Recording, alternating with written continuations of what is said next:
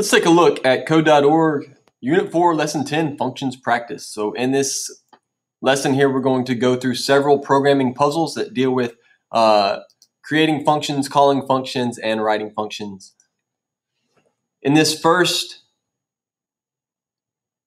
activity, what you're going to do is rearrange the order so that the functions tell a story. Now, if we look at the four functions that we've got down here, we've got function spring. First comes spring, when flowers bloom. Summer, sun will follow soon. Autumn, autumn crackles red and gold. Winter, then hibernate for winter's cold. Now, if we want this to create this poem, what we want to do is make sure that the functions are called in the correct order. So to do this, you can just simply rearrange where these programs are, or where the functions are called. So of course we would want to call spring first. And when you call a function, all you have to do is write its name with a set of parentheses and a semicolon afterwards. We want to do summer next, then autumn, then winter. And we'll see what happens when we run this thing.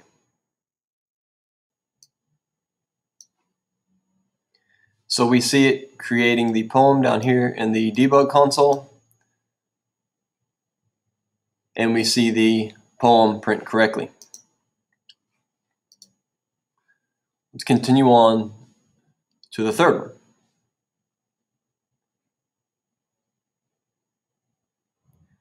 Now in this one, it wants you to draw this building that you see up here in the top right of your screen. And it says that you're going to add code to the program to draw at least 3 more floors to the building. So if we want to draw this, we have to have the roof called first, then several floors, and then the lobby at the very bottom with the door in the building. Okay?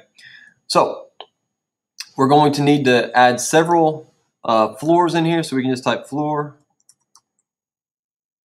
parentheses, semicolon. Just to do this at least 3 times. So this might seem redundant, and we will look at doing loops to make this a little bit more efficient later on. But we've added 3 floors. We can speed this up to the rabbit here, and we can run it, and we can see what it creates in the debug console. So we're building this building from the top down, but since we're just writing lines of code to print in the console log, then this is the way we'd have to do that there, and that looks good.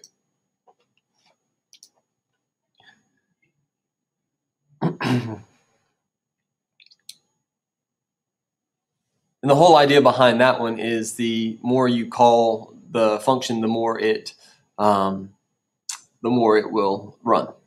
Now in this one, there's a little bit of an issue. We see 2 error messages over here with line 7 and line 8. So if we run this, it says we got an unexpected token. That's line 8 there, character 4. Okay. And what's going on is the function is buy apple, but the apple is capitalized. So if we go in here, we would want to capitalize that, and we would want to delete that space. Okay. Now let's reset it and let's run it again. And so it'll print this out quickly, and it'll say, I have 0 apples and $5. Let's buy another apple. Now I have 1 apple. I have 1 apple and $4. Let's buy another apple. Now I have 2 apples. I have 2 apples and $3, etc. And we notice in here there's an else statement. It says now I have blank apples, or however many apples, and I don't have any money left. And we're going to run that I don't have any money left if the dollars run out. Okay, so let's see how many times we need to run this function. So we'll add another buy apple.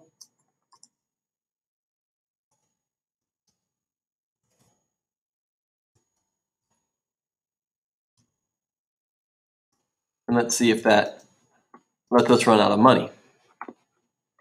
Ah, there we go. Little syntax error there. So now I have 5 apples, and let's see if we can run this one more time to see that it actually shows that we've run out of money. So let's add another buy apple.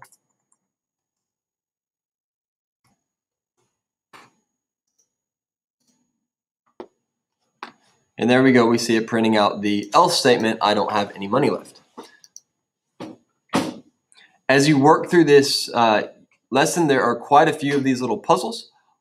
Make sure that at the end of the puzzle, you click the finish instead of just moving on, because that'll actually turn that green and shows me that you have actually completed that task.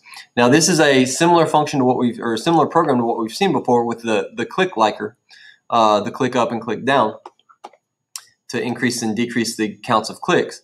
And so here we're actually looking at a mood. So the thumbs up starts at 5, and we get a variable mood. So we'll need to add an update screen. Now we see in here that the function update screen has already been written, right? So we see all this happening in the function. And if we hop over to the show blocks,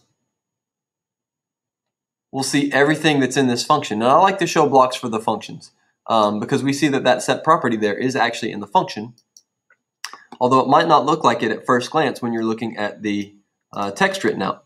We see that this curly brace down here actually closes up the function. Okay, so if you're wondering, is that set property inside or not, that curly brace starts right here. That's our first open one. And when you click on one of these or highlight it, it'll show you where the closed part of it is. Okay, so what we need to do here is actually update the screen. So if we want to run that code, update screen, we just need to write update screen. We'll do that in line 5, and that'll tell the program right here to run this function. Let's run it and see what we get. Mood's neutral. Trying to click it, see if anything's happening. Nothing's happening. Let's try it again. Still nothing's happening in my app. So I need to go back and work on something in there. So if on the event up button is clicked, then the function thumbs up equals thumbs up plus 1. So we want to add code to update the screen here as well. So all we've done is update the screen at the very beginning. So then we'll say we'll want to update the screen after the thumbs up is clicked. And so we will do update screen.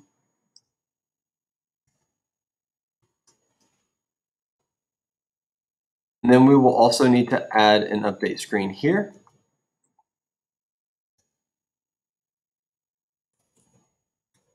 Type in the screen first.